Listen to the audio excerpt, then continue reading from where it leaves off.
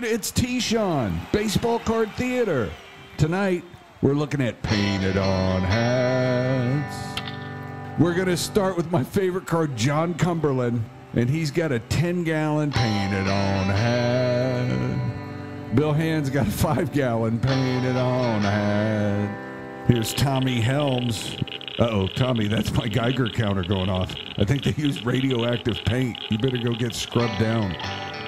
Bill Greff, that cool Fu Manchu you got going makes everybody not notice you're painted on hat. In '68, the A's moved from Kansas City to Oakland, and everyone gets painted on hats. Sometimes they're green, sometimes they're black. How about the manager? Oh, blue. Painted on hat. Okay, here's a cool RC Cola can with a painted on hat. Sometimes you get it if you don't pay the licensing fee. Captain Crunch, he don't got no logo money. Donruss, they don't even have logo money. You know who has logo money? Bazooka Joe. Go figure.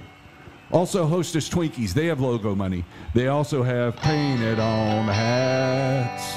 If you were the guy who did painted on hats, you never wanted the St. Louis logo. Dude, that's hard. Look at that. That probably got people fired. Jenkins, how'd that Jose Cruz card work out? Better than my Dave Roberts card from '72, but yeah, not good. I like Rorik Harrison. Well done. How'd Greg Minton work out? Yeah, that one really got away from me. Yeah, I don't know what happened.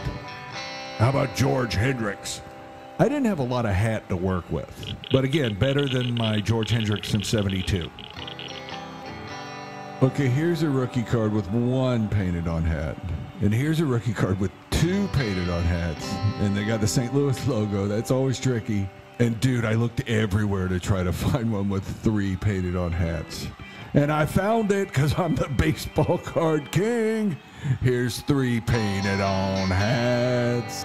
It's when the Senators moved to Texas, they knew their hats were going to be red, but they didn't know what shade. So it came out, it was like auburn, rust-colored, my favorite, clown red. But the king of painted on hats is Rusty Staub. Here's 1965, 68, 69, 73. It's Tommy Agee's card, but in right field, Rusty Staub. The Detroit hat. Not bad, Rusty Staub, but the greatest one is Hostess Twinkies with his painted on hat. They didn't touch his Expo jersey, but they gave him a painted on hat. All right, that's Baseball Card Theater. I'm T-Shawn. Peace.